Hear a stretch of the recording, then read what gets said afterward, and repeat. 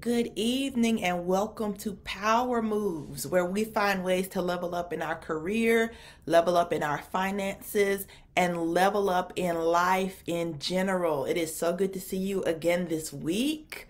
Tonight, we are talking about how to go from $8 an hour to $15 an hour. This is part two in a series called Starting from the Bottom Fast Food Edition. Okay, and last week was part one where we talked about how to live independently on a fast food salary. So if you haven't seen that video, go back and check that out before you watch this one. Okay, today we're going to talk about how to go to $8 an hour or below to $15 an hour. Okay, so we're going to try to move up, level up from working minimum wage. And here are just a few pointers on how to do that. Okay, so how do you go from $8 an hour to $15 an hour? Well, as you saw in part one, we're assuming that you're now renting a room, you've got your lifestyle together, and you are sustaining yourself on $8 an hour, living independently. So we're going to work out a plan tonight so that you can go from $8 to $15 by going step by step in this plan. You need to work your plan and trust the process in order to get where you need to go. Okay? So, number one, do extensive research on the type of job you want to have. This is important because our plan is assuming that you're going to educate yourself or find a way to pay for education. And you're already working on $8 an hour. You don't have time to waste going into education for something that's not going to help you level up in real life. So do extensive research on the type of job you want to have. Watch videos made by people who are in the field you want to go into. How much money is the entry level salary? You need to know that. What is a typical day in the life of a person with that job? You need to know that also. You can find a lot of this stuff on YouTube and Google. I suggest doing as much research as possible. This is important. This is going to be the career that you want to have. It's going to be the job that you're going into work every day. This is going to be how you provide for yourself, your family, and your loved ones. It's extremely important. You just don't want to just throw your caution to the wind. You want to be prepared, okay? So what is a typical, okay, we did that. These are all important because you don't want to waste your time and money. Like I said, pursuing a career that is not going to pay enough for you to provide yourself with the lifestyle you want, okay? The lifestyle you want, you're going to have to work for it. There's no point in doing extra work because you haven't done your research. So do extensive research. Take advantage of your job's tuition assistance program. That's number two. There are tons of fast food restaurants that offer tuition assistance programs. So if you're starting from the bottom, you need to make sure you're at one of these restaurants, or if you're already there, you need to ask your manager about the programs, okay? Here are a few restaurants that offer tuition assistance. There are hundreds. I'm just going to name a few tonight, but Google them and do your research and you will see that if you're working fast food in some capacity, you're probably going to have a tuition assistance program at your job, okay? Chick-fil-A, Chipotle, KFC, Chili's, Marco's Pizza, McDonald's, Starbucks, Papa John's, to name a few. There are tons and tons more. You can find many more online. Some offer grants and some offer tuition discounts. So the type of tuition assistance varies from restaurant to restaurant. But again, so many of them offer tuition assistance. It would behoove you to take advantage of that, okay? Also look for scholarships and grants to further supplement your tuition assistance because some of the programs are not going to fully 100% cover the classes that you want to take. Okay, so you're going to have to supplement that. Again, you're working for $8 an hour. Even if you're pulling overtime, be nice to yourself, help yourself out, apply for the hundreds and hundreds of scholarships they have out there. You're sure to get some type of help. Do your research and check with your manager for details. Also, look into scholarships that to further supplement your tuition assistance and relieve the burden of your tuition, since money is tight at this point because we're starting from the bottom. You're going to need all the help you can get, and if you do this right, you could get your degree for next to nothing. There are so many scholarships out there that no one competes for them, no one uses them. You should make it your job every day at this point to apply, apply, apply. Rack up on those scholarships, okay? It makes a huge difference. So number 2 is take advantage of your job's tuition assistance program. Number 3, dedicate your time to study and school in order to earn your associate's or a bachelor's. If you are working full-time and overtime like we discussed in part 1, you are really going to have to ration out your remaining free time very carefully. That means no chilling out and watching Netflix. That means not spending too much time playing video games. You're going to have to ration your time carefully, okay? You're going to have to ration it carefully. Since we are in the middle of a pandemic, lots of classes are being made available to take online. That makes things a little easier since you can come home, right home, log in, and instead of you can log into your classes when you get home from work instead of having to get dressed, fight traffic, and walk across campus.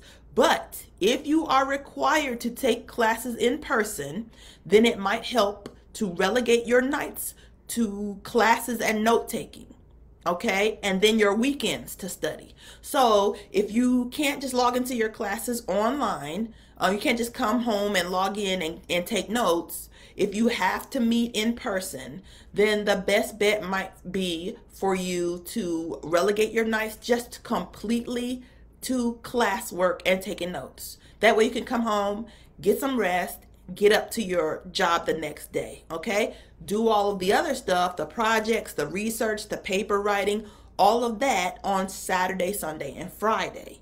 That might be what works for you if you have to be at class in person and work during the day. What is it? You know best how to ration your free time and create a schedule that works for you. You know best. So, examine your schedule and make it happen. Just find time, whatever free time you have, to dedicate to school. Write your schedule out and commit to it, okay? It's going to take some sacrifice in order for you to get where you want to go. So you're going to have to kind of keep that in mind. You're not going to be able to do everything you wanted to do. So that was number 3, dedicate your free time to study and school. Number 4, start interviewing. Start interviewing, okay? So now you almost have your degree, or you already graduated with your degree or your certificate or your associates. Start interviewing. Because of COVID, more and more businesses are making virtual interviews available. This will be easier for you because you won't have to take time off of your job to go into someone's office and interview. You can interview from your car or at home in your room before or after work. If you do have to take time off to go in, okay, if you have to meet people in person, then make sure you book your interviews back to back so you can maximize your free time. Okay, so that means if you have to see them in person, you can't keep going to your job and taking days off and time off and days off to do interviews. So it would behoove you to list all of the interviews that want you to come in person.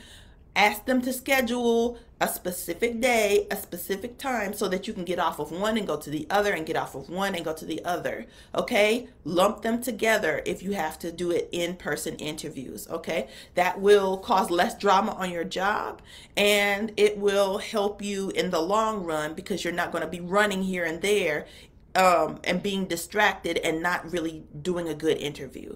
So start interviewing. Okay, next step, start a job that pays at least $15 an hour.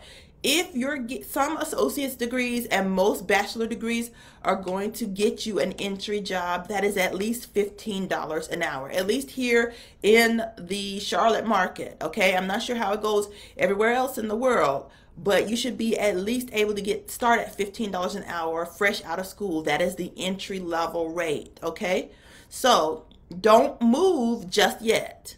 All right, so in part 1, you established a place to live. I suggested renting a room because that's more affordable for someone who's making $8 an hour. Don't move out to a luxury apartment just yet. What you want to do is give yourself time to adjust and save up some money. If you're comfortable where you're at, you should stay. Okay? Stay at your current living situation and use the extra money to start saving. Try to get a savings account that has the highest interest possible. That way you are maximizing your opportunity to save. Make sure you set up an automatic draft from your checking to your savings account so that you don't even have to think about it, because it is much easier to part with your money when you don't have to think about it. Okay? And that goes for people who aren't working minimum wage. That goes for everyone. Okay? Set up automatic savings draft so that you're automatically moving money. You don't have to stop, you don't have to think about it, and you don't have to reject the idea, because that's what we're trying to not get you to do. And if you're not thinking about it, you can't say I don't want to do it. Okay? Start saving money. Also, don't move out just yet. Save the money, the extra stuff that if you're renting a room in a house and it's $600, okay, take that extra money, you're probably like $1,000, $500 more than that, and put that in savings. Build a nice nest egg, okay? We don't want you to just move right away. Don't do that, okay? So start a job that pays at least $15 an hour. And lastly, save up for and purchase a car, but please don't go crazy. It's all right now we established that we're not using a car on $8 an hour. So last week, if you listen to the video from last week, we said we're riding the bus, okay? We're not using a car. We don't need a car right now. We need to save money. Okay, now you can buy a car, but I'm saying please don't go crazy. It is best to save up a few $1,000s and buy a used car or down payment with only a few thousand to pay off. The most fragile parts of life are right after a transition. Okay, and right now you just transition to minimum wage to living wage. So you don't want to do too much right now, because that's the most fragile time in your life. It's after a transition. And you, my friend, have just transitioned. So take it easy and drive a sensible used car until you're a few months or even a year into your new job. Then you can reevaluate and see whether or not you're ready to commit to 15 years or more of paying a monthly car payment. And those of you who already paid their car off, me included, I don't want another car payment. I'm living comfortably right now and I can afford it, and I still don't want it. Okay?